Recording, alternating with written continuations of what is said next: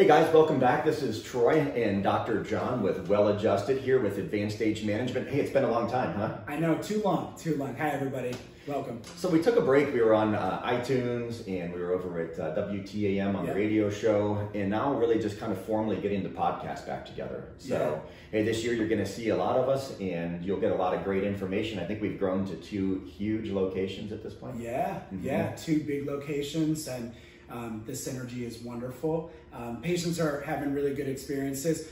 If I could, you guys that are watching on Facebook, please let us know if you have questions. Please comment on our podcast here and the videos, because that helps us to determine what do you really need to know.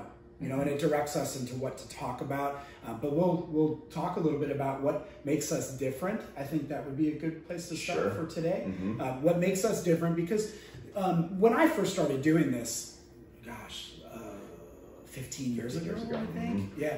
So there weren't that many people doing this. This was a bit more, well, I'm not sure if this is acceptable. You know, sounds like performance enhancing. Well, no, garbage. Of course it is. You know, that's what life should be, is performance enhancing. It's about our quality of life. It's about enhancing everything that we do.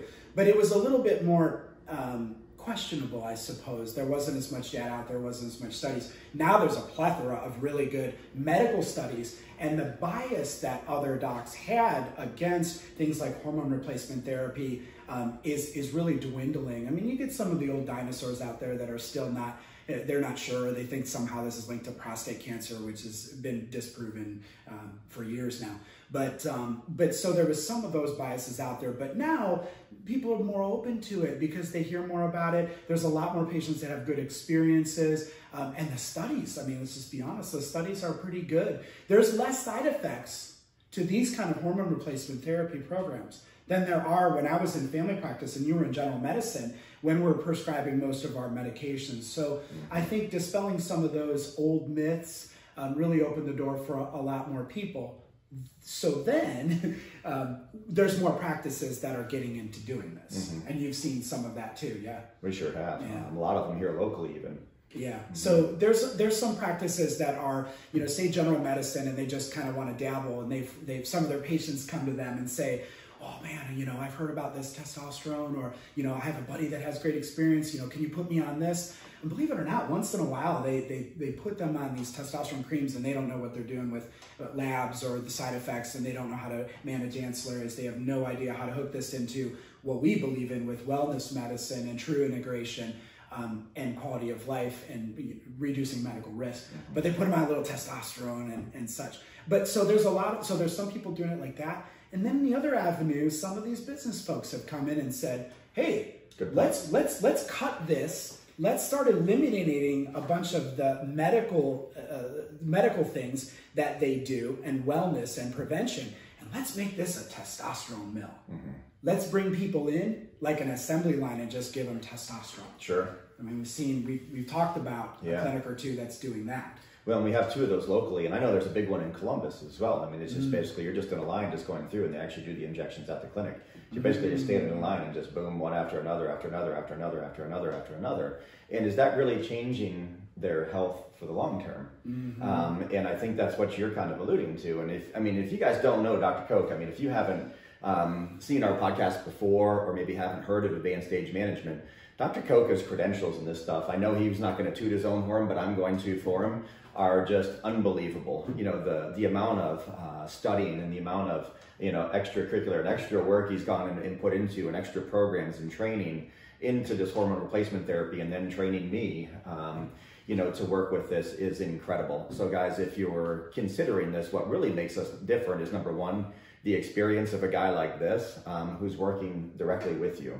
So I think that's a number 1 thing that makes us considerably different. Is a lot of the other programs, you're meeting a staff member. Yeah. You're meeting a staff member who's doing a blood draw, maybe taking a history, emailing some stuff over to a doctor who's interpreting things, saying do this, and then that person basically is treating you.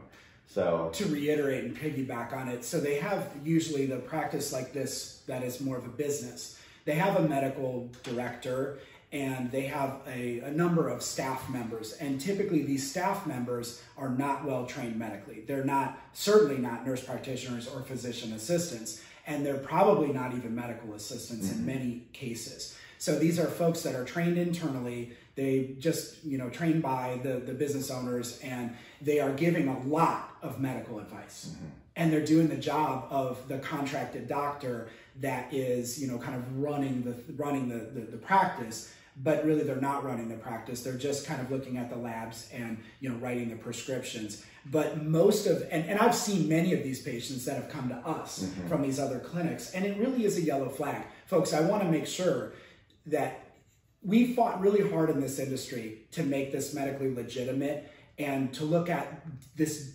doing this in an appropriate way that minimizes any side effects and that looks for things that could be a problem and head them off before that is the case, or use appropriate doses or appropriate ancillaries, or look for things that may happen and again, get in front of them.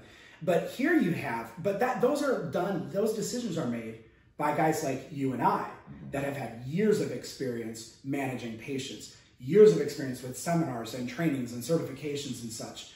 I think it's a very dangerous model to have a doctor or a PA running the practice and having these surrogates that are not well trained manage the patients. I can't remember what some of my patients said that these folks are called, but they're maybe staff associates or whatever, or this is my clinical coordinator. That's their clinical, and so that person calls the patients and basically answers the medical questions, and when they don't know something, maybe they check with the doctor. But that's very low level, and I think we're going to get back to the more side effects now, which is what we fought so hard against, doing this in a real medical way that's looking at it as a preventive medicine entity practice that also uses hormone optimization. You talk about the legs, right? Mm-hmm. The legs of the stool. How are we supporting our patients? We're doing it with coaching them on nutrition, proper medical nutrition. We're doing it with coaching proper exercise, stress management, appropriate amounts of sleep, their mental health, their lifestyle choices, looking at other comorbidities with their medical problems. Half of these guys don't even know what the contraindications are to some of these things. It's pretty crazy, huh? It's scary, but it's not only scary, but it delegitimizes this field of medicine. So it sure does. When I just went to the Age Management Medical Group conference in November, and I'm going to be going to another conference in April coming up here, and there's a big push, because these are the specialists in the nation, there's a big push for us to separate ourselves as very knowledgeable medical practitioners that have been doing this a long time and do it right from these Turner and Burnham clinics that are basically just testosterone mills. It's the first I've heard of that, and that's kind of exciting actually to see that they want to make a separation from this to the type of medicine that it's designed to be. When you look at prevention, and let's go back to, I love that you talked about the basically the legs on the stool. These things, I think that's the biggest thing that really, when you look at it, separates the two, is the quality of the program is based on us genuinely caring about changing the quality of their life, number one, so the symptoms that are bothering them. Number two, the potential for other comorbidities and other life-changing or life-shortening diseases down the road. Right. If you want to touch on that, maybe. Well, I would say too that this is an expanding field. Like every field of medicine is expanding. The general doctor now has the hardest job in the world because he or she has to figure out, what are the advances in every area. But here with us, there's a lot of advancements in age management medicine. And what is age management medicine? Mm-hmm.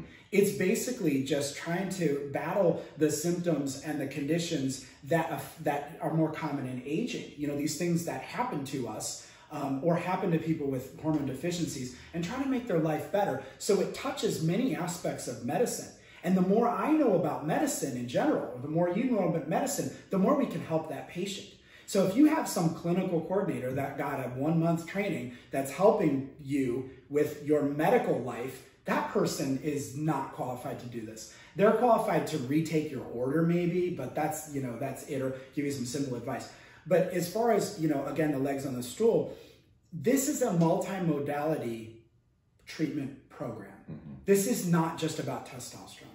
We are looking at multiple hormones. We are managing things like simple diabetes even, and insulin resistance with folks. I know you believe you're really on top of it. Even in the physical medicine practice, here in Medina, they're doing it right. They're treating the whole patient. So the same thing we do with age management medicine. It's not just correcting testosterone. It's looking at all the hormones, what things are out of balance, what are their cardiovascular risks, what are their cancer risks. I mean, there's so much to this kind of medicine.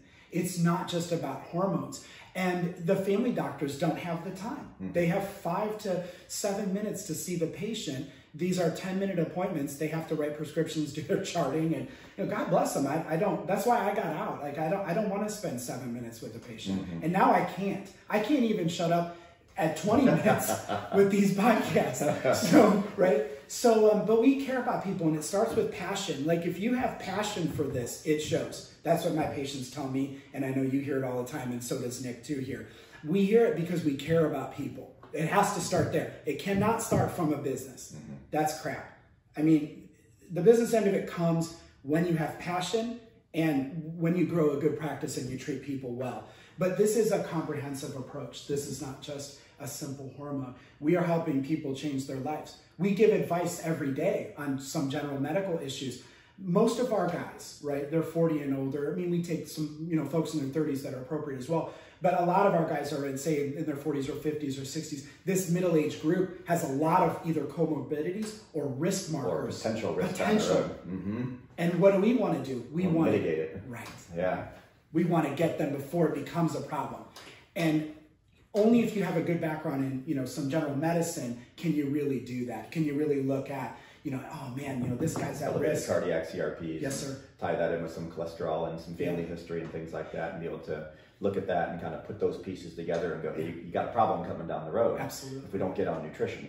Right, and gut health too. I know, you've done some podcasts with, your chiropractors and integrative doctors here, about gut health. Gut health is huge. And I can guarantee you that at some of these, more term and Burnham clinics, they're not talking about gut health. They're not talking about the cardiac risks and the comorbidities and things like that. That's valuable information that is being missed in some of these clinics where we are separate, because we're going to look at these things with our comprehensive blood work. The other thing is that Troy and I don't answer to anybody. We answer to ourselves. So meaning that I don't care what an algorithm says. I don't have to answer to some sort of business owner that tells me, oh, you can only do this because it costs too much money. We will get whatever labs the patient needs because we care about them. We will give them whatever advice we think is appropriate, even if it is beyond the scope of what we do here, because we care. We'll send them back to their family doc. I mean, the other day I told someone that has a family history full of cardiac disease, but their doctor hasn't done anything preventive. I mean, I did send them for a coronary calcium scan. I sent them for a stress test, and I did some advanced cardiometabolic risk markers. Way beyond what we would. Yeah, this is not what a testosterone clinic does. And we don't necessarily have to do that for everybody, but we can if we want to, because we care and because we have that knowledge. I'm going to kind of dovetail onto one thing you said here real quick. I'm going to steal this from a young doctor, and her name's Dr. Faith. She's a friend of mine out in California. She put this post up on Instagram, and I loved this, and I think this kind of has been something we've championed here at Advanced Spine, and certainly at Advanced Age Management, and I really haven't mentioned this to you yet. But I love this little post where she said, if you treat the problem, win some, you lose some, right? Sometimes you win, sometimes you lose. Treat the patient, you always win. That's great. I think it's a great point, and I think that's something that we can really say that we don't do good here. We do great. What do you say, Nick? Nick's behind the scenes back there, but he helps right along with this. Let's talk a little bit about the new patient process. Sure. Maybe for someone out there who goes, hey, I'm tired, libido's decreased, I'm increased abdominal weight, I just got on a high blood pressure medicine, my health seems to be declining in my 40s, I don't feel good, something's changing. What's it like for a new patient coming through? What should they expect out there? When you come in, what to expect as you walk in? Yeah.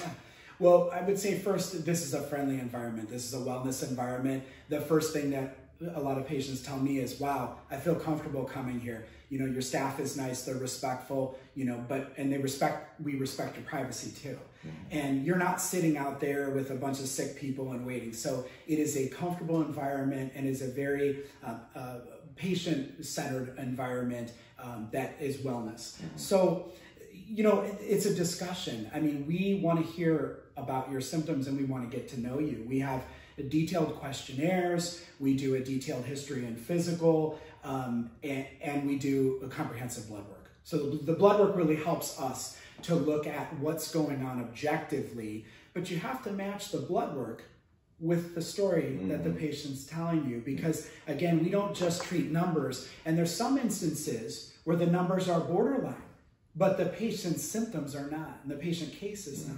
So we make decisions based on the patient. As you said, treat the patient, not just the symptom or the condition. That's right. So what's the whole patient telling you? But here, you know, you're going to have your blood drawn. It's a very simple process, but we get a lot of information from the blood draw. You know, we're going to get things like biomarkers and body composition here as well. You know, we have Nick, our nutrition and exercise expert and clinical coordinator, who helps people through the process. But really, it's as simple as just give us a call, and we'll set you up with the screening labs and history and physical, and that really sets the stage to, are you a candidate for hormone replacement therapy, hormone optimization, and some of the other things that we may do here. Yeah. And it's a pretty simple process. You know, it's I do like that it's relatively comfortable. You know, when you see most family doctors' offices, you go in, like you said, you're sitting in the waiting room with 20, 30 people. Yeah, I don't want to go. Yeah, here you have one patient scheduled per hour, you know, so you're the only one. So you're going to walk into a little lounge and be greeted by some of the staff, probably either yourself or myself, typically, when we're walking in. He has a lounge down here. I don't have a lounge. It's great. Nick did a good job with that, so I can't take the credit for it. He did it. But, you know, you're going to be greeted by, you know, staff, and like you said, some detailed questionnaires. And I like these questionnaires because they're different. They're general health, like you would at a family doctor test, medical history, but they dive into your wellness. How are you? So they're going to ask questions about how are you feeling? Like, what are the things that are bothering you? So that's what I really like about the screening initially. And then the history itself also goes not only into your general health, but how are you feeling? Which I think is a very different thing. And not just emotionally, but just physically, how are you feeling? What's bugging you? You know, so we can then, like you said, match those symptoms after we do the blood draw and kind of put it together and go, here's the best way to help. You know, perhaps hormone optimization. A lot of times, number 2 in priority, nutrition. Yeah, nutrition. A lot of guys are exercising and then hormones, but they miss pillar number 2, which is the second and most important priority in my opinion, which is nutrition. So most of them are neglecting that. And then sleep is a ginormous issue. So I think that those are the big 4 we focus on. Of course, many others, but I think when you put all those together, great synergy. And I also think it's important to note that we're not going to replace your family doctor. We're not looking to work against your family physician. We're an adjunct. Imagine your physician is like a highway, and we're kind of on-ramping to work along with. And if there needs to be communication there, we can certainly do it. And it's a second set of experienced eyes. That's right. And we're on the same team. So the goal is let them continue to manage you and screen for other, you know, things that are traditional and manage other comorbidities. But we're going to on-ramp from more of a holistic wellness standpoint and kind of be the adjuncts to that. Yeah, I totally agree. The other thing I just wanted to mention briefly, because we can do further podcasts about this, but you know, there's a lot with evidence-based medicine now where we're able to analyze some of the medical supplements and nutraceuticals, and then this whole new avenue of prescription peptides. So there's a lot out there that we're learning every year. You know, and there's a lot more available than just testosterone. I mean, we're doing ancillary treatments around testosterone with different hormones and different evidence-based supplements. And again, some of these healing peptides or growth hormone stimulant peptides or weight loss peptides. And it's a really, and I would never have known this as a family doctor and sports medicine doctor. Like, I didn't know anything about this. We had to go to these organizations that specialize in this. We had to go to these conferences because otherwise the information is not really out there in too many medical channels, although it's starting to pop up, but it's really more grassroots. So you see like a lot of these exercise boards or these exercise experts talking about things like BPC 157, or they're talking about CGC with ipamorelin, or there's many other peptides that are out there as well for, I mean, even PT 141 for sexual health for some of my guys that, you know, don't have, you know, the libido and the erections, and that just testosterone isn't quite enough. So these are the things that you know, we're thinking about while we're evaluating our new patient. You know, we're looking at detailed questions about, you know, what are your goals? How do you feel? What's preventing you from feeling better? You know, and it's not just about, oh, I'm going to get you a prescription for mood and cholesterol and blood pressure.